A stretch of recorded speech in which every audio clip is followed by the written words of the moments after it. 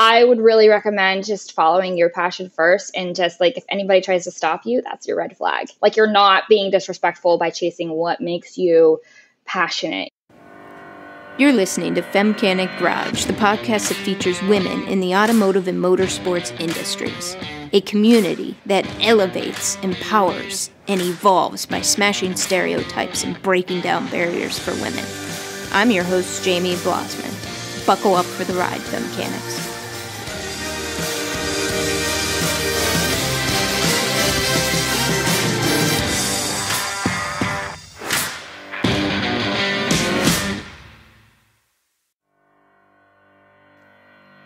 Devin Hofmann is in the driver's seat today. Devin is a lead manufacturing engineer, technical writer, and race car driver. She grew up on an army base with her mom, where her love of cars all started. When she was in high school, Devin started volunteering at shops for free so she could learn how to work on cars. After graduating from college, Devin got her race license and was picked up by IAG Performance as a time attack driver. Devin currently works at GE Gas Turbine as a lead manufacturing engineer. She is also involved with community and helping others learn about engineering, racing, and car maintenance. Now let's sit back and enjoy the ride.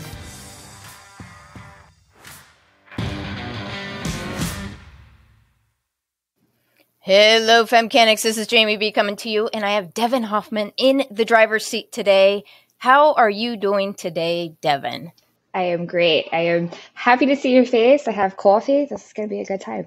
I want to jump in and share who Devin is with the rest of the world and the Femcanic community. So one of my favorite questions is, did you always know since you were a little girl that you wanted, or that you knew that you were going to be in this industry?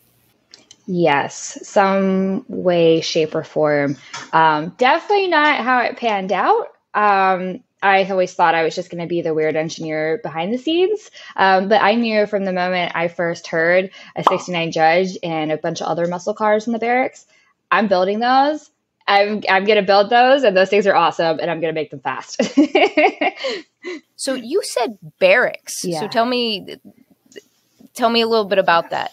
So my mom and dad were in the Army. My whole family is an Army family, so I'm an Army brat. And we'd move around a little bit. And then once my mom separated from my dad, we, she continued to date guys like in the military because that's who she had common with. Like she loved cars and guns too, where I got it from. And some of the guys she would date had like awesome cars in the barracks. Like, they get back from deployment and all their deployment money goes into these awesome hot rods. And you would hear them all like meeting up in the parking lot, revving them up. And I was like, I'm probably like 5 at this time. And I'm like, what is that? That is awesome. And you hear like the lop of these muscle cars. I'm like, I love this. I don't know what it is, but I love it. And so I would always get my mom to get me Matchbox cars after that. And I was obsessed. Horses and horsepower. I had a problem. That's awesome. Now, talk a little bit about the evolution. So when you were a little girl, you're just kind of drawn to it, right? Yes. Naturally. So how did your involvement kind of evolve as you grew up? So, I just always thought they were cool. And I would just get the car magazines like a weird fangirl of like, I was like, that's a cool car. I just keep getting all this stuff and I was reading about them. And I did like, I guess what you would call like a vision board thing. And I would just like put all the cars together, like my dream builds together. And I start putting them in like Excel sheets of like what I wanted to do. And then slowly, as I got older, I did CAD CAM classes. And this was like middle school, high school. And I was like, oh shit, I could actually like do stuff with these guys. And like my mom knew how to work on cars, but not to like the level to where I'm at now. And, how I've progressed. And I didn't really have a dad to like show me these things. So I was like, shit. Okay, so I'm going to start volunteering at shops because I want to know how I could fit in this. And then I heard about a turbocharger. And at that point, I was like, I'm in love. This is what we're doing. This is what we're doing. I'm like at that point in high school, I'm walking around with like engine blueprint books and turbocharger, how to build your own turbocharger books. And like, I'm going to my teacher like this. I'm like, this is what we're going to do. And he goes, sure, kid, whatever you say. No, he was awesome. Like I remember his name, Mr. Swartz. He was fucking awesome. He like believed in my weird little rants about like, I'm going to build these. This is going to happen. And he was like, okay, I believe in you. Here's all the tools you need. And so I just became like that weird kid that would always hang out with all like the weird car kids. And I would like learn about their builds. I'd volunteer to sweep floors at shops so I could learn what the hell I was doing. I participated in my first like build where I did a lot of stuff. It was a Subaru. We did an O2 WRX into an O4 STI swap. Probably the dumbest thing, but most influential thing I've done, because everything we thought we knew, we didn't know. So I learned a lot from that. And then I also fell in love with Subarus at the time, just because like the motors, like how they're set up, like the boxer motors, like I'm in love with those. And it was the perfect mix between like a lop and a tuner car, because of how like. So I'm gonna pause you a second. I'm going to give you an opportunity to educate myself and my listeners. So you shared a lot of information there, and I want to backpedal a little bit and just give everyone an opportunity to process. Yes. There's something that I loved about what you said, and it's such a great message, but because you are who you are, Devin, you don't even think about it. That's the amazing thing about the women that I interview, is that it is so second nature to you that you don't even realize a lot of the special things that you did, because it's just what you do. And let me call it out. You went and volunteered at shops so that you are in proximity to the people that are the experts or that have knowledge that you're seeking. And the reason why that is such a big deal, and I want people to really hone in on that, volunteer means you did not get paid. Nope. You had an end state in mind, a goal in mind, and sometimes we have to be willing to do what it takes to put ourselves in the proximity of the knowledge and information that we need, even if it means working for free, because the knowledge you get from it has a value. Yes. Yes. Does that make sense? And yeah. You didn't even, did someone tell you to do that, or it just like, no? You're like, this is what I want to be around. Yeah, I was like, how do I learn? These people are doing it. Hi, I'm Devin. Here's what I want to do. And it's kind of like what I've done my whole career, and it seems to work out so far. But I'm just like, this is what I want to do. Can I I don't know. And I didn't know sweeping floors was an option. I was like, can I clean wheels? Can I do exhaust installs? I don't know how to do the easy shit. And he was like, nah, kid, you can sweep the floors and clean up the oil spills and stuff. And I was like, you got it. So... Now, you started to use some jargon, some industry jargon there. Help define what that is. So yeah, the CAD CAM is like the computer-aided drafting into the computer-aided machining. And as a lot of people think about it as manufacturing, like you would draw up a bracket. Like I did simple things for people for a while. I do license plates, brackets, anything that they needed so I could be involved. And I was like, I could do this with my student license. But you design that, and then you either like water jet it, CNC it like on the Haas or something like that. What's water jetting? Water jet, you'll have a sheet of metal and it cuts out your little your little drawing, your little 2D drawing. And like you can like bend it and fab it, and it's pretty awesome. Like it's that's one of my first things I started with. And then I went to the Haas's that we had at school, but we also had like the old ones where like you had to have a floppy drive. I don't know if people even know what that is anymore, but like the save icon, that's like what I learned off of, The Subaru for me, what got my attention was because I loved muscle cars, right? And I loved the sound of the lop. I kind of liked tuner cars. What's the lop? Explain it. Oh my God. Can we play a noise? Can you like insert that noise? Like how just you just hear like, I could make the car noise, but I think everybody would make this a GIF. But like it just. Go ahead. Give it a whirl. Try making the car noise. It's like, oh, wow, wow, wow, wow, wow.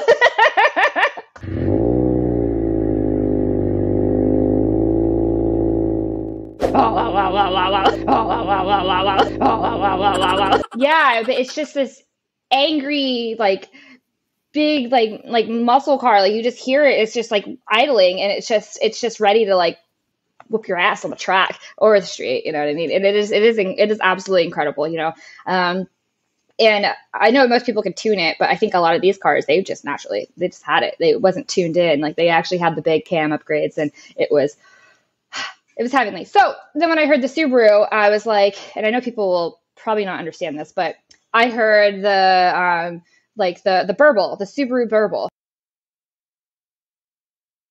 And it comes from like the unequal header lengths that's on it. And the burble. Yeah. Okay. I'm not going to make that one. So the burble is the noise. Yes, that's the noise you hear. Yeah, from the unequal header lengths and how like the motors, like the horizontal, you know.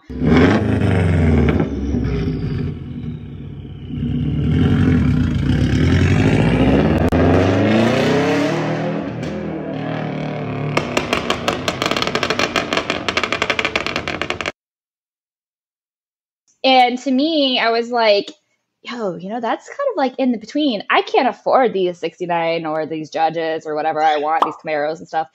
I'm like, can't afford that, but a Subaru can kind of afford it, and it's really cool. It's turboed, you know, it's like still like JDM stuff, but it sounds like a more badass and not like racer. So for me, you know, I know a lot of people are like, what are you talking about? No. For me, it did, because it resonated. And like, that's what sparked my interest. I was like, this is a happy medium.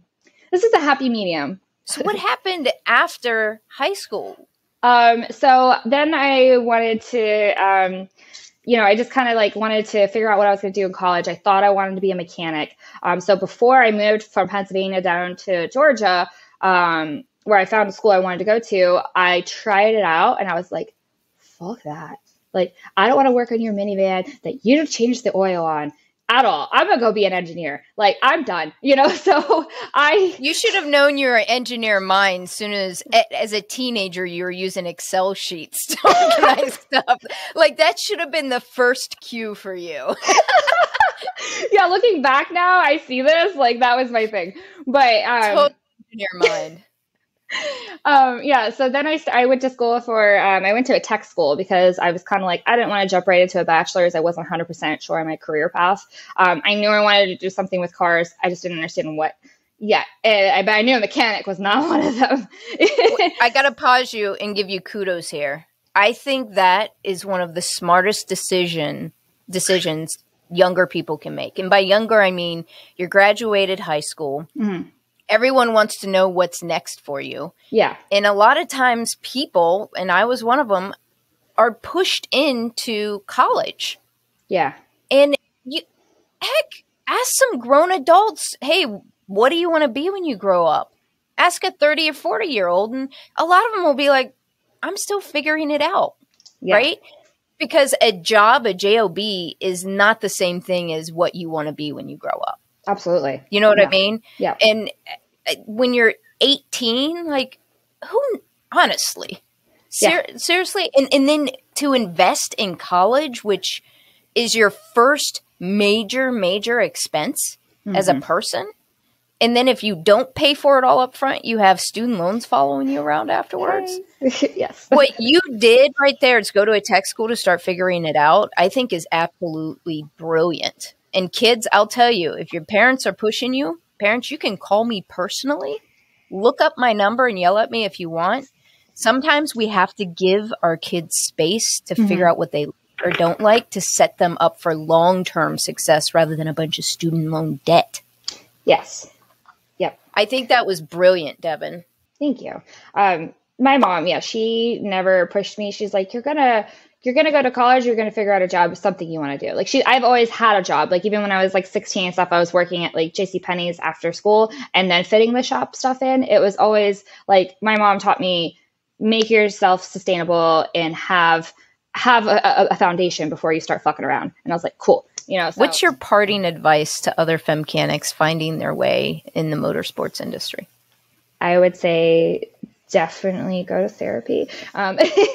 No, I mean, honestly, it keeps you accountable and it keeps you, I feel like it keeps me in check of myself and not believing the mean things my brain says sometimes. And, also keep having your close network of people. I think having a support system, whether it's just one person or your therapist, I don't know, having a support system that is helping you stay true to yourself, make sure you're not taking on other people's shit advice or living for other people, and making sure your self-esteem is coming from yourself and not others. I'm a hypocrite. I'm learning this better. Factors. Yes, exactly. Yeah. Like I've heard this thing that it was like, if you're looking at other people, it was like, you're looking in like a cracked mirror. You're not going to rearrange your face to fit that cracked mirror. And I was like, oh yeah, that's true. Why would you do that? That's brilliant. Yeah. Yeah. Hi, I'm Devin Alexandria Hofmann. I am a driver and lead manufacturing engineer, and I'm a Femcanic. Hey, Femcanics, this is Jamie B. Thanks for listening to the preview. If you would like to listen to the complete interview, we provided 2 convenient links below that will link directly to this episode. These links take you to Spotify or Apple Podcasts. You can always go to your favorite podcast listening platform and search for Femcanic Garage.